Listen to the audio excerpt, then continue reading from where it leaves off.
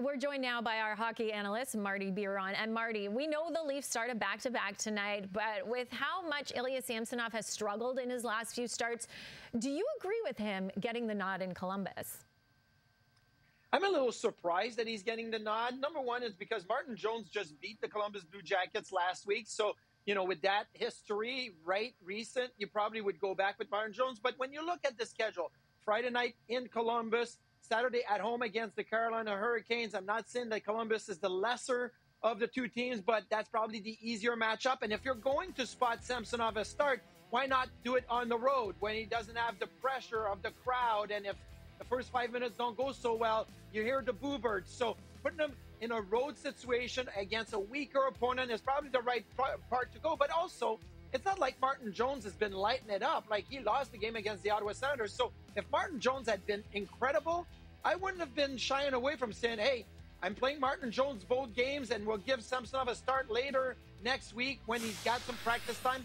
But because they lost to the Ottawa Senators, and I'm thinking this is probably the best spot to put Samsonov in, and then you readjust next week about how he plays tonight. But I'm a little surprised, but I think it's the right fit for Samsonov to get back in the game. Okay, now this is interesting here. The Leafs have faced the Blackhawks, Sabres, Jackets, and Sens a total of 9 times this season. They have just 2 wins. Marty, how do you explain their struggles against teams near the bottom of the standings? Okay, well, I'm going to point out the goaltending as number one. When you give up goals, 5 goals on 19 shots, 6 goals on 35 shots, that's not going to be easy to win when you give up that many goals. Number 2, I think all teams get up to play the Maple Leafs. Even if you're not from Toronto or you didn't grow up a Leafs fans, it is the Toronto Maple Leafs. They're one of the better teams in the NHL, one of the most historic organizations. You always get up to play those teams.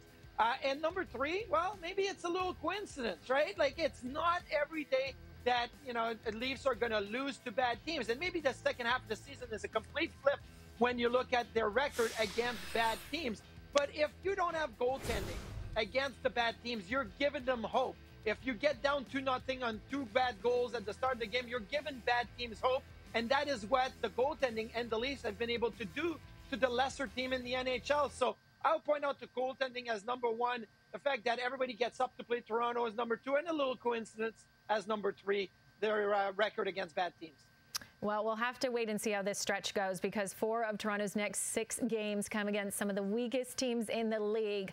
Martin Biron, thank you for joining us. 7-Eleven That's Hockey is brought to you by 7-Eleven. Get meals, groceries, essentials, and of course, Slurpee delivered.